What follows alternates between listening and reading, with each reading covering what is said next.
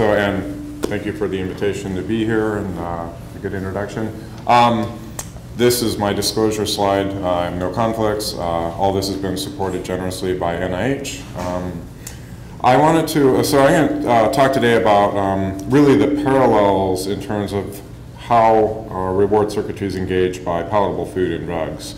So I think I find it very useful to sort of think about three fundamental questions. Why are drugs abused?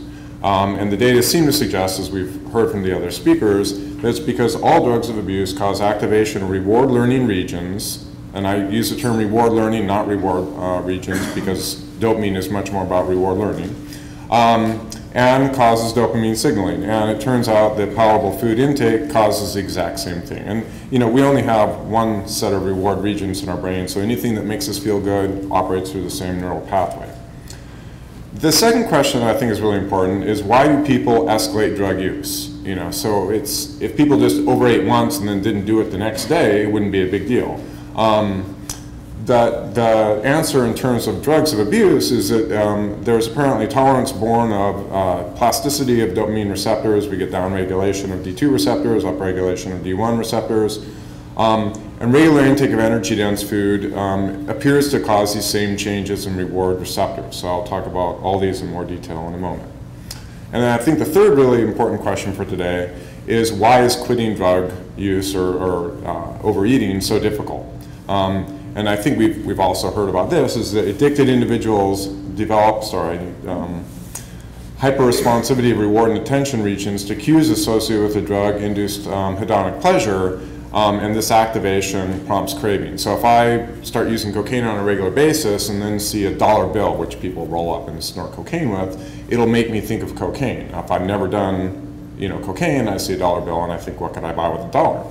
But it's that encountering these cues that have been associated with the hedonic pleasure from drug use that causes this craving and relapse after treatment.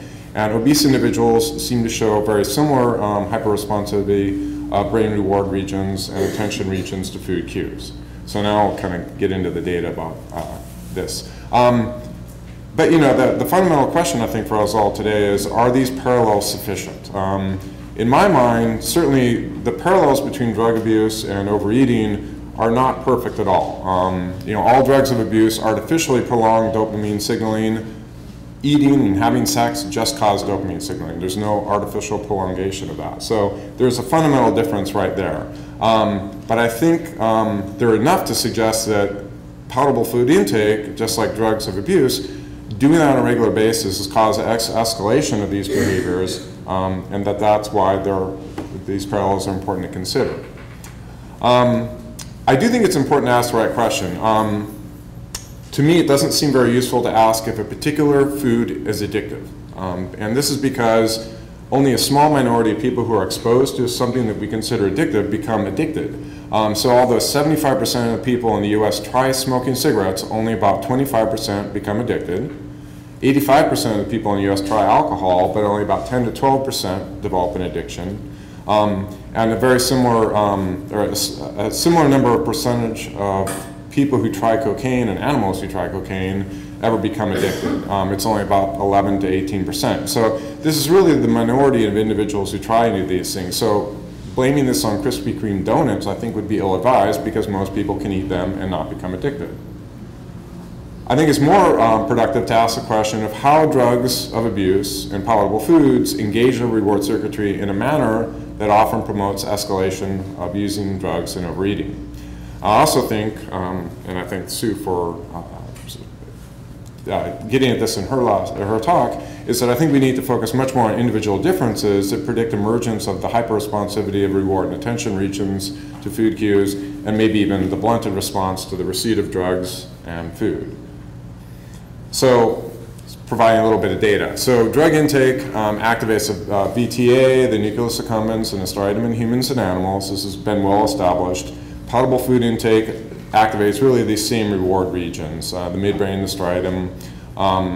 That's pretty well established at this point in the literature. These are some of the pictures of the brain parts that we'll talk about today, and we've heard about a lot already. This is a human brain, though. It's amazingly different than a rat brain. We just completed a study where we give people a chocolate milkshake, which I also have tried. I don't give any rat chow to people, but the chocolate milkshake we use is a really good chocolate milkshake. And this is just basically, these are the brain regions that are recruited when somebody gets a taste of chocolate milkshake in their mouth versus taste of solution. We have to create an iconic cocktail that's like saliva as our control condition.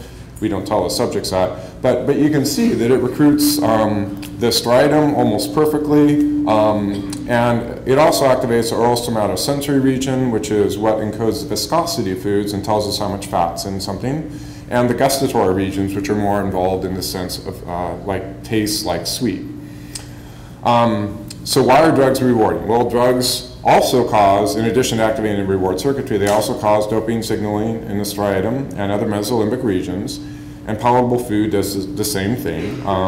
This is pretty well established. PET studies have documented this. Dana Small in her 2003 paper had people eat their very favorite meal and then just measured displacement of dopamine D2 receptors. And the magnitude of release of dopamine correlates with pleasures, reported pleasure. Drug seeking and responding to cues for drugs cause DA release, and we've heard that already. And responding to earned palatable foods and cues that signal the availability of palatable foods also cause dopamine signaling. It turns out in humans it's hard to measure direct dopamine signaling. We can't do that, so you have to do rat research or mouse research for that. So the second question, why do people escalate drug use? Well, chronic drug use reduces D2 receptors and sensitivity of reward circuitry. Drug-dependent versus healthy adults show lower D2 receptor availability and sensitivity to rewards, lower dopamine release from the drugs, and tolerance to this euphoria. So the more you do cocaine, the less you're getting dopamine release from the same amount of cocaine, which is why you see escalation in the dose. What about obesity? Well, obese versus lean humans also show reduced dopamine D2 receptors. So this is now replicated in several samples. Show reduced DA synthesis capacity. Obese versus lean rats also have less basal dopamine, fewer D2 receptors, and less ex vivo dopamine release. And as rats gain weight or consume palatable foods, which is how they gain weight, they show a reduction in D2 receptors and an increase in D1 receptors. So really there's a lot of neuroplasticity. What about food? So in terms of striatal response to food, we published, in fact, when we first found this, we thought, oh God, this study that we got funded is a mess. You know, we've seen greater activation reward circuitry and reduced activation reward circuitry, but distinguishing between receipt and anticipated receipt is kind of important. So in this study, or this slide just shows that obese individuals show less recruitment of the caudate nucleus in response to palatable food. This is now replicated in 5 samples. One of our studies, we had 2 samples. So it's a pretty robust finding that there's less recruitment of striatal regions when you eat something good, if you're overweight versus lean. And we were curious about this downregulation thing seemed to explain an awful lot of what was in the literature when we started this. So we decided to test whether overeating reduces striatal response to food. We had 26 young women complete the milkshake receipt paradigm at baseline and then again 6 months later, and we examined change in striatal response to milkshake for women who gained weight, lost weight, or stayed weight stable. And this was a great example of when data cooperate nicely with the hypothesis. As you can see, as people gained weight, they showed a marked decrease in striatal response to the same chocolate milkshake 6 months later. That doesn't happen for people who are weight stable, and the people who actually lost weight showed a slight increase in striatal response to milkshake. So in other words, the more we overeat, the less reward or the less activation or recruitment of the striatum we get when we actually swallow that food. So our findings converge with some nice work from David Valorant with regard to pigs. When he randomly assigns them to a weight gain diet or a weight stable diet, they show reduced resting state activity in the VTA and the nucleus accumbens. And even behavioral data with humans, if you do, there's been a great series of studies done by Jen Temple and some others that they randomly assign people to eat like an energy-dense palatable food on a daily basis. And over the course of a couple-week period, they'll report liking it less and less and less. So the more you eat something on a daily basis, the less you report liking it, but the harder you'll work to earn it. So it's very paradoxical in that sense. We'd love to do this and scan people as we do this experiment, but so far we haven't figured out how to get that one off the ground. Intake of palatable food also causes plasticity of DA receptors relative to isocaloric intake of low-fat, low-sugar food. This is, I think, one of the most interesting studies I've read recently. They basically randomly assigned rats to eat essentially Crisco or actually Oreo filling, I think, or the same number of calories of rat chow, which we have heard is healthy but not horribly good. And it suggests that it's the intake of energy-dense foods rather than hyperphagia, rather than swallowing too many calories that causes a reduced striatal response. So it hit us that we could test whether the frequency of ice cream consumption correlates with the degree of which the reward regions are recruited by receipt of ice cream-based chocolate milkshake in the scanner.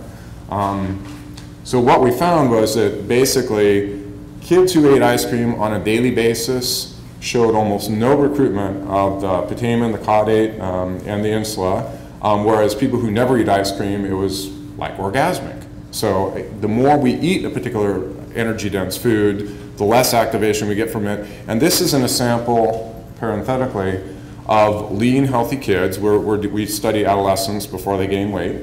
Well, obviously a healthy amount of weight. But this didn't correlate with percent body fat, overall caloric intake, percentage of fat, or percentage of caloric intake from high-fat, high-sugar foods, or even with intake of other foods like chocolate bars, and it was a chocolate milkshake. So it's really, there's a high degree of specificity in terms of the striatal blunting to food.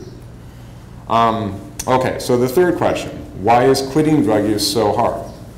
Well, regular drug use causes hyperresponsivity of reward valuation regions to cues when you experience those, and that causes this craving and relapse. Drug-dependent versus healthy humans show greater responsivity of the amygdala, caudate, OFC, and attention regions to drug cues and images. This is probably the most widely replicated finding in the substance abuse literature with regard to neuroimaging findings, and the same thing happens for basically all drugs of abuse. It's not different for cocaine versus morphine or something. So this responsivity of reward valuation regions scales with self-reported cravings and magnitude of dopamine release, and exposure to cues associated with the drug induce euphoria. So people that you've gotten high with, places that you've gotten high, paraphernalia you've used, all these things causes activation of reward valuation regions and prompts craving.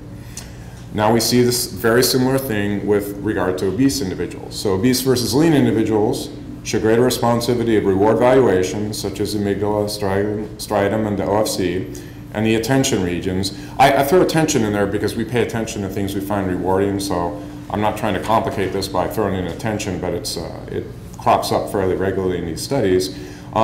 And this sometimes emerges to high-fat, high-sugar foods versus low-fat, low-sugar foods, so the energy density of the food does seem to matter, but a lot of these studies have used control images or Gaussian blurred images.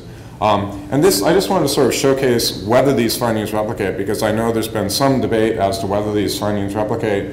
So of the 8 studies here, all of them found activation reward valuation regions. Now, they may not be the exact same XYZ coordinate, but they're, like the OFC and the amygdala pop up in a lot of these studies. And then the studies with the A next to it are attention regions. So they've almost replicated in all the studies.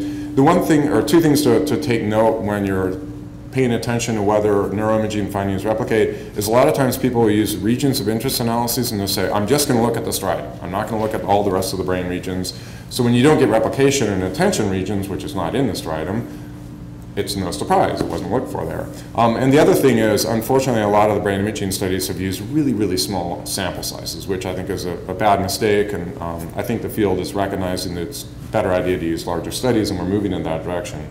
But anyway, so that finding is replicated fairly well. It's beyond response to pictures, though. A theme came up that, well, all these brain imaging studies are just looking at what happens to your brain when you look at a picture of Twinkies or something like that. It's much broader than that. We did a paradigm in which we took an episode of Mythbusters, a television show, and inserted unhealthy food commercials and control commercials. When the unhealthy food commercial comes on the television, your reward valuation regions and attention regions light up more, and it's more for obese versus lean individuals. Obese versus lean humans also show greater reward valuation and attention region response to the anticipation that they're about to get chocolate milkshake in the scanner. And parenthetically, I thought this is important for this venue is that labeling milkshake, we did a study where we told the people they were going to get a low-fat milkshake or a regular milkshake. When they got the labeled low-fat milkshake, there was much less recruitment of reward valuation regions. We lied to them. It was the same bloody milkshake. So just the expectation that you're going to get something that's a diet food, even if it's the same macronutrient content, causes less recruitment of reward regions, which the implication is you walk into Safeway and there's all this low-fat, low-sugar food, you're going to eat more of it because you don't get the same degree of reward from it. And that behavioral studies bear that out. So it's that whole, you know, what we heard about from Stephen in terms of, you know, if you eat smaller meals, you'll eat more meals. So there's a lot of titration with regard to this. We also, this is another interesting test that we did, is we wanted to test whether teens who were overeating but not yet overweight, and it turns out, yeah, you can overeat and not be overweight. People didn't, the reviewers thought this is impossible. But when you first start to become obese, this is what happens. You're not overweight yet, but you start to overeat. So we wanted to capture this initial blossoming of this incentive sensitization idea. So we found that energy intake correlated, and this is doubly labeled water assessed energy intake. It correlated positively with attention, gustatory, and reward region response to anticipated palatable food receipt, and this is controlling for BMI. So just beginning the process of swallowing more calories than you need causes this sort of uptick in terms of neural response. Okay, so I was going to talk about a few future directions. I think I only have 5 minutes or so. I personally argue that we need designs that separate cause from consequences from overeating. Most of the neuroimaging studies in the field are cross-sectional studies that compare lean to obese, and they don't allow any inferences that seem very useful to me. So family history positive versus negative designs are one way of doing that. So we started with that, and we compared neural responsivity of lean teens that have 2 obese or overweight parents versus lean teens with 2 lean parents, and examined neural response to receipt and anticipated receipt of chocolate milkshake and monetary reward, thanks to a good reviewer who said we should study monetary reward. And basically what we found is the high-risk kids showed much greater recruitment of striatal regions, frontal operculum, other kind of gustatory regions. So they start, you know, this is again before anybody gains an unhealthy amount of weight, they come into the world showing much greater reward region responsivity to food rewards. We also think it's important to start to conduct prospective studies. This is going to allow us to really kind of get at the initial vulnerability factors and separate it from consequences of overeating.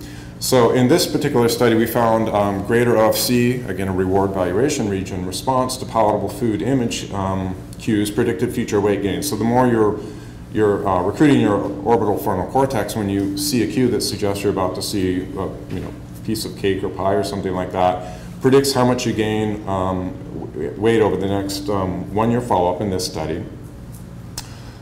This is a predictive effect out of the food commercial study I just mentioned. This is unpublished data, but we found that teens who show greater activation in the nucleus accumbens, dorsal striatum, in response to unhealthy food commercials basically, show greater weight gain over time. And this is an R of 0.50, so it's a pretty big effect. So this sample did include overweight individuals, which I'll come back to in a second. But again, we can predict future weight gain. This is an N of only 24, so it's not like we had loads of power.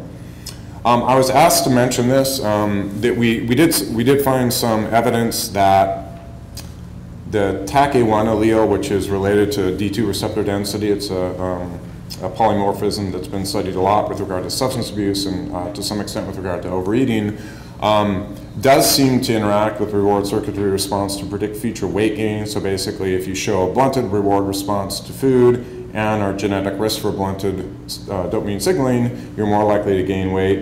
Very similar finding emerged with regard to pictures of palatable foods. So again, if you're genetic risk for compromised DA signaling, if you show a lower response in reward regions to pictures of palatable foods, you're also likely to gain weight. We haven't replicated this in an independent sample, so I'm not going to put too much faith in it yet. So a few other future directions. Elevated responsivity to food cues only predicts future weight gain in samples where there's overweight individuals. This is a really, really big deal. I think that this suggests that this elevated incentive salience that the Campbell just talked about is a maintenance factor that only emerges when you already started a career of overeating. It's not an initial vulnerability factor. We also think it's important to examine predictors of the initial emergence of this incentive sensitization process. Again, this individual differences is very important because most of us have eaten energy-dense foods, but a lot of us don't become overweight. So the things that might predict that is basically maybe it's people who show really active recruitment of reward circuitry when they experience palatable foods. Maybe those are the people who show this increased incentive sensitization because it's a more powerful, rewarding experience. It might be that some people are really good at associative learning. Maybe there's individual differences in kind of your proclivity to associate cues with the reward that you experience. And it may actually be deficits in inhibitory control, that maybe all of us find donuts really rewarding, but some of us don't eat the donuts very much because, you know, they'll kill us earlier. So these are some of the variables that we wanted to look at.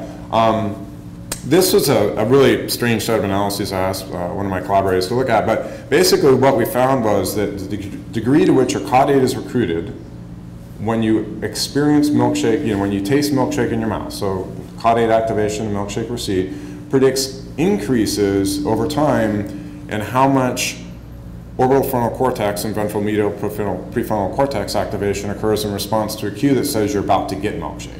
So in other words, the more rewarding you experience, or the more rewarding milkshake apparently was at baseline, predicts that associative learning process in the sample because it's just a little cartoon of a milkshake, but you get more excited about that cartoon of a milkshake if you have greater caudate recruitment at baseline. So there may be very important individual differences there. And this is really fresh data, so I apologize if it's a little bit rougher on the edges. But I was very interested in capturing this incentive learning process. So this is the associative cue learning, whether you really kind of learn to associate hedonic reward with cues that are paired with it through conditioning. And what we graphed here is, in one of our very early studies we did with Dana Small, we used geometric shapes to say, okay, you're going to get milkshake or you're going to get tasteless solution. And basically, Schultz has found that DA signaling, when you first eat a Twinkie, your first Twinkie of your whole life, you get this huge, massive dopamine release. And then as you kind of eat it, you know, once you hit your 100th Twinkie, it's much more diminished response, but the cues that predict Twinkie consumption then cause the dopamine release. So there's this sort of shift that the DA signaling shifts from the reward to things that predict the reward. So this slope, this positive slope is capturing that. So even within a single scanning, functional scan that we do with these subjects that lasts about 18 minutes, you can see the response to the cue, the geometric shape that predicts you're about to get milkshake, goes up for people over time, but the response to actually receiving the chocolate milkshake goes down. So the thing sort of interesting about that, just to sort of graph this, if you just mask the whole striatum, you can sort of see the upward tick to the anticipation and the downward tick to receipt, is that there's individual differences here. And we can now stratify people and say who showed the greatest reward learning, and can we predict if they show the greatest future weight gain? And I think these are the types of questions that we need to be asking, because it's not everybody who struggles with overeating, but a subset. And if we can figure out who those are, then we can probably target them more with prevention efforts. So repeated measures, brain imaging studies are also useful, which I'm sort of running out of time. I just wanted to put in two final things. One is I think we should maybe think about food abuse rather than food addiction. Addiction connotes, it just brings a whole bunch of extra baggage that's very complex, and we've certainly heard some compelling data about evidence of dependency with regard to fat and sugar, but the fact that Nicole Avina's work, that if she adds fat to sugar, all of her dependency effects go away. It has to be pure sugar, or maybe it has to be pure fat. But most of us in America don't become obese because we only eat sugar. So I'm just wondering if we should just sort of think about food abuse as opposed to food dependence, because that might be a little bit more palatable to people. And I also think it's important to investigate neuroscience-based prevention and treatment interventions and answer the question of, does correcting hyperresponsivity of reward and attention regions to food cues and blunted response to reward receipt, will that help people not become overweight? So the experimental, I also really like these randomized prevention trials where you manipulate a variable. It's a really good way of figuring out if it's really causal. So in the eating disorder field, the idea that people want to look like a supermodel, you know, this pursuit of the thin ideal was a very big, everybody was like, oh, that's what's causing all these eating disorders for sure. Nobody had even correlated like whether people bought into that thin ideal. But there's an intervention that basically turns down pursuit of the thin ideal. And if you turn that down, it cuts the rate of eating disorder onset by 60%. So it's a beautiful way of coming up with an effective prevention program and confirming your etiologic model. So what we're proposing is to use cognitive reappraisal strategies to try to reduce hyperresponsivity of reward regions. So if an overweight person walks into Starbucks and sees a big display case of palatable foods, and they think, okay, do I want the blueberry scone or do I want the maple nut scone or whatever, what's happening is the reward valuation regions are firing, their inhibitory regions are shutting down. If I say, instead of thinking what's going to taste better when you swallow it, if I say, think about the health consequences of eating that food or think about the health benefits of not eating that food, it corrects that neural response. So they basically don't experience the same craving. So we're doing mass practice with people in a prevention program right now. We're getting them to automatically do this. So we'll bring foods, pull them out of the bag, throw them on the table, and they have to articulate a health cost of eating the food or health benefit of not eating the food to get it to become automatic. I don't know if it'll work, but it's an idea. The other thing we're trying to do is palate retraining. And this may be an even dumber idea.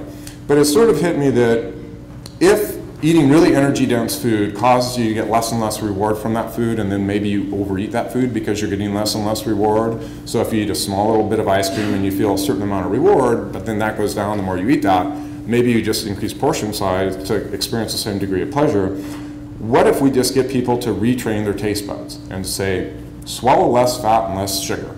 And we have developed a prevention program that's a participant-driven behavioral change plan where we say, okay, tell me the worst part of your diet and tell me what you're going to do to improve that, and then tell me the worst part of your physical activity and tell me what you're going to do to improve that. And we just do this in an intervention over a couple-week period. It worked pretty well, cut the rate of obesity onset by 50% in that trial, but we're now trying to apply that to just fat and sugar intake. So we'll say, okay, we're working with college kids and say, if you want to avoid the freshman 15, what are you going to improve about your diet? And so a lot of them will cut out sugar-sweetened beverages, other things like that, but they come back on a week-to-week basis and they try to basically work through their diet and improve it and reduce sugar and fat in the diet. And maybe this is going to help avoid this striatal blunting that we've seen with a lot of the brain imaging studies. I lied to you, I told you that was my last thing. In terms of the policy implications, I have no experience with policy. I'm a clinical psychologist. But I think it would be valuable to think about what can we do to make it easier for people to eat healthy foods and make it harder for them to derail the reward circuitry in our culture. Because I mean, we have a culture that's filled with food cues, smells, and everything. It's really, really hard for a lot of people. And what can we do to make it easier on them to not develop a weight problem that kills them earlier? So there are some ideas, but again, I don't really know if any of those will work. So I want to thank my collaborators and thank you for your attention.